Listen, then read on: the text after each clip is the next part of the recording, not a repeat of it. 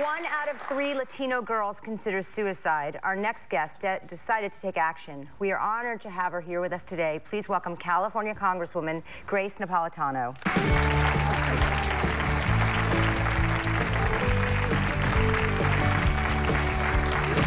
Pleasure having you. Thank you. I'm so grateful to have you here.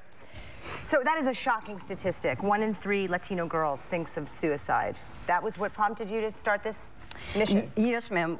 In Congress, we have hearings. We bring in people to give us information. This organization came in and said, look, the highest attempted suicides in the United States percentage is Latinas, adolescents 9 to 11. So there was an individual in the audience. 9 to 11? I'm sorry. Ages 9 to 11. Wow, wow. The highest, and the second is African Americans. And in the audience was somebody from SAMHSA, Substance Abuse under Health and Human Services. She says, well, if anybody's interested, I have a little bit of money for a pilot. I grabbed her and we started working on my district, getting the school districts, who, by the way, were very reticent to allow us in the school because they were afraid of being known as crazy schools. But we did in 2001. We got the program going. It's still going. It is now in 15 schools.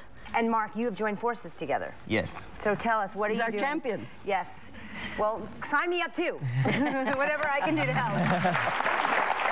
Tell us what you're doing together.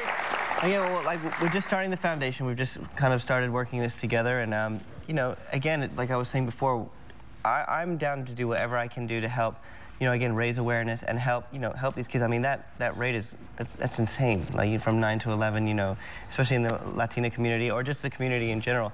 We just want to, you know, raise awareness, help the children so that they don't get worse, and that will help them build confidence, be stronger for, you know, when they do graduate school, when they go into life, when they start having a job, and then, you know, they get married and they go through their life. And with this help, you know, and putting the program in schools, you know, it would be, you know, great in the long run. It's all about in the long run as well, and seeking the right help, the right communication, and getting it at the core of the problem. And what can our viewers do to support your cause? Well, individually and collectively is tell people to reduce that stigma. It is not, and somebody just, Jordan, you said it, reaching out, telling people, look, I'm hurting, and being able to understand yourself that you can get help.